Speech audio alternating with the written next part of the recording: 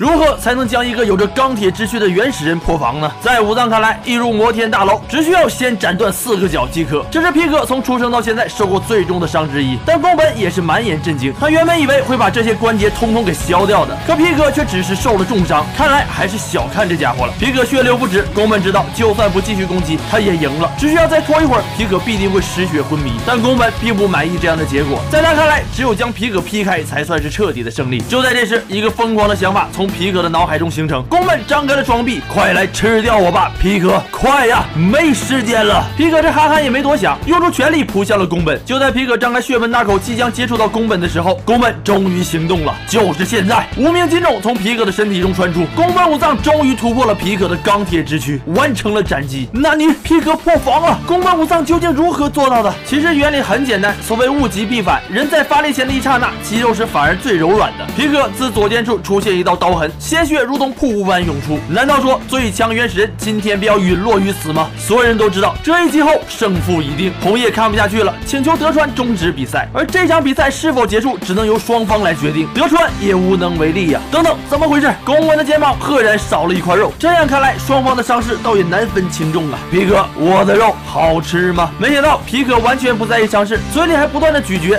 哈哈哈！没想到身负重伤的你还吃得这么开心，这让我十分欣慰。我看穿了你的肌肉变化，还是没能一刀将你两断。皮可没有回答，血飙得那么深，吃得那么认真，这样看来还是该砍脖子的。宫本马上又有了坏主意呀，皮可，一块肉哪够你吃？尽管来咬我吧，我不反抗的哦。皮可虽然听不懂，但也感受到对方是在羞辱他，全身的肌肉开始蠕动，那道贯穿身体的伤疤再次显现。宫本武藏大惊，而经历过的刃牙却知道皮可已经进入了终极形态，野性完全觉醒的他还有翻盘的机会。有意思，他真的是个人类吗？